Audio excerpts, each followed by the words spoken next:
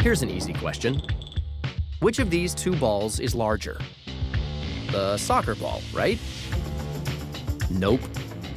The golf ball is actually much bigger. Did this illusion stump you? How is the golf ball actually bigger?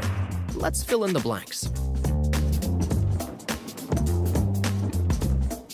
If this seems like a cheap shot, it is.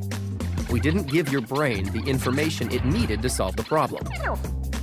You had shadow and color, but only after adding some perspective lines did it become clear what was going on. Baz Rokers is a scientist at the University of Wisconsin-Madison who studies how your brain uses depth and perspective cues to make sense of the world around you.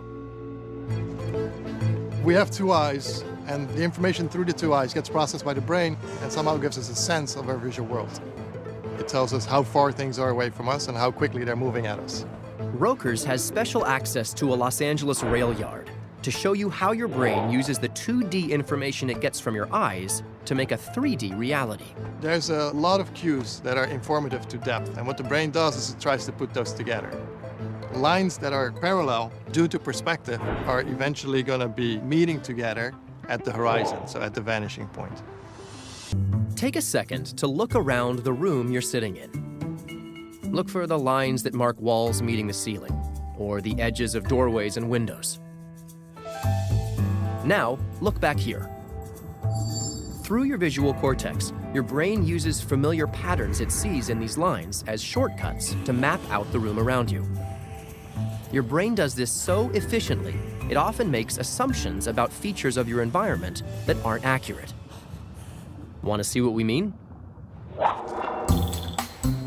Rokers has set up an experiment to show you. Take a look at these two bars. They are exactly the same size. Now look at them.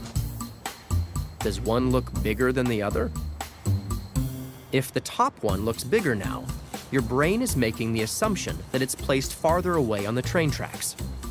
If it really were farther away, it would have to be considerably larger to look the size it does. So your brain overcompensates, and you actually see the top bar as longer. Weird, right? Here's another illusion for you. Take a good look. Which table is thinner and longer? The one on the left or on the right?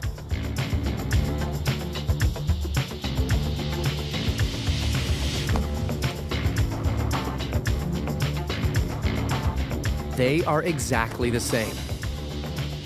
But these vertical lines appear to recede far into the background, tricking your brain into seeing them as longer than these horizontal lines.